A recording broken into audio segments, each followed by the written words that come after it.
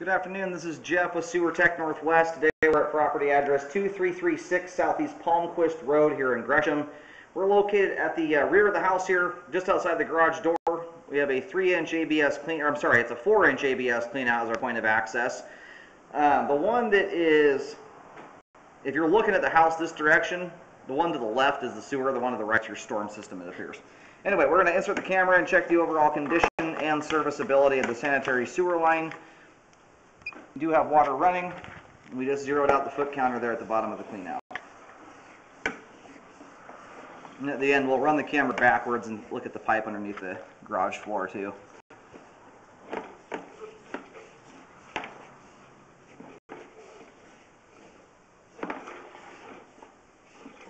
line's transitioning here over to 4-inch 3034 PVC pipe.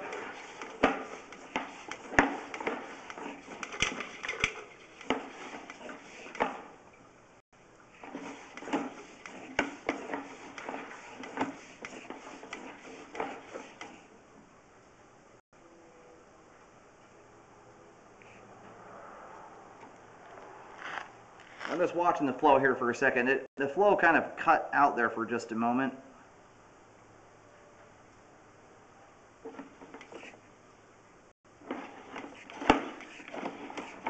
Alright, we reached the main here at 32 feet. We're going to just go locate real quick here to verify right where the line terminates. It's definitely going out to the back alleyway here. And we'll let the whole line drain out. We'll have a better view of everything as we come back.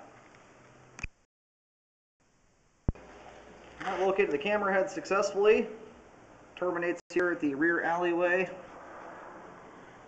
And if you look at right at where your driveway meets the roadway, you'll see an S stamped in the concrete. That's right where your line crosses into the roadway, in case you're curious what that is.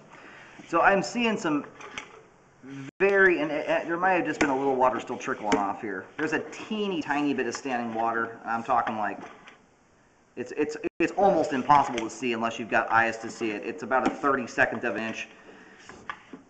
You can see it when I pull the camera back, that little bit of water rippling. That is, even for new construction, way too minor in my opinion to recommend any kind of repairs on. It might as well not even be there when it comes to functionality. And it might not even be quite a 32nd of an inch. It's not even enough water to occupy the whole width of the flow line.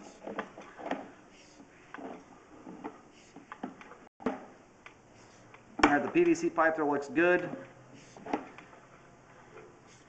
And you'll see some dangly things at a few of the pipe joints. It's just some excess pipe glue.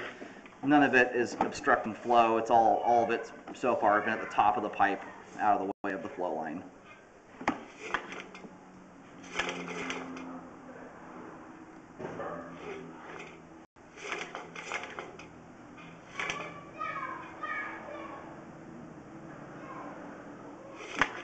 And there's a little bit right here too, but again, it's up at the top of the pipe, out of the flow line. It's not a big, thick piece that's going to snag debris up as it comes through. It's flexible and bending out of the way, and eventually it'll just break off.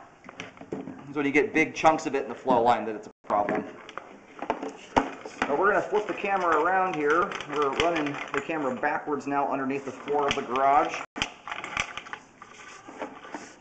Everything from the clean out to the main lateral, though, appears to be in good condition, has good flow, and is functioning properly at this time.